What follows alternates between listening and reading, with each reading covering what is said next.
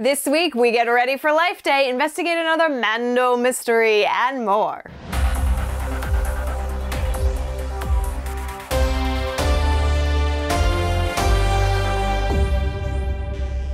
Life Day! Oh, it's not till next week? Oh, okay, hang on. Well, you know what? Let's get to the news. Bright suns, everyone!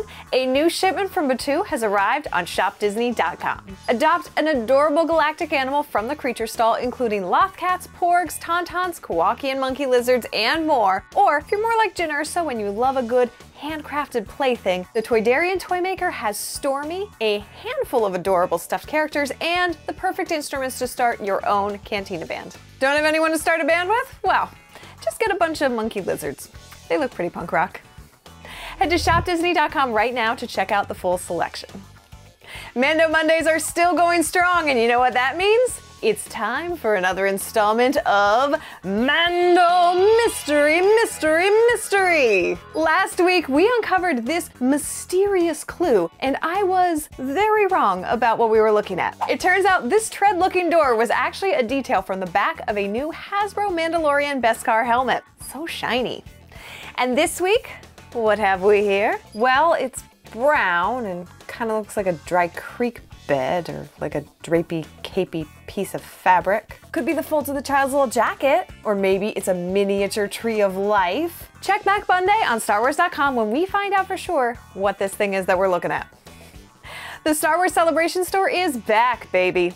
And tomorrow, if you purchased a ticket for the 2020 event that had to be postponed because 2020, you get 1 week of early access to a whole lot of new loot. This time, the exclusive merchandise includes a slew of Empire Strikes Back items, including this sweet jacket, a handful of child-related items that are all adorable, every single one of them. Oh, and what is this? The StarWars.com Star Wars is for Everyone shirt is coming back in more color options and sizes. And for the first time ever, Jedi Temple Challenge merch for those of us who were sad we didn't get to try out for the show. One day, Kristen, your time will come.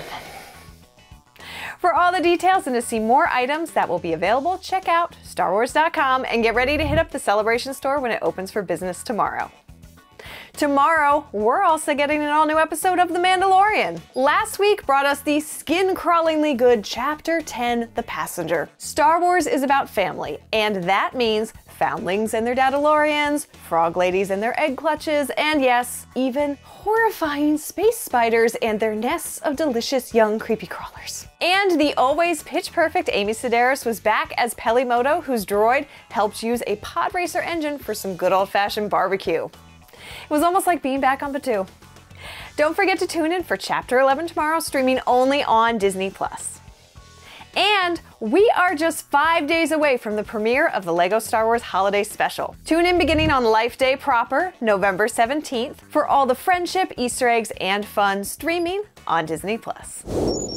This week in Star Wars history, we're turning back time and tuning in to Industrial Light and Magic, Creating the Impossible. The documentary, which debuted back in 2010, told the history of ILM through interviews with filmmakers and breakdowns of how some classic film scenes were created. For many fans, this was where we learned how to bring starships into space with optical depositing, the basics of resurrecting prehistoric dinosaurs with stop motion and CG, and beyond. 10 years later, and we are still consistently in awe of the wizards over at ILM.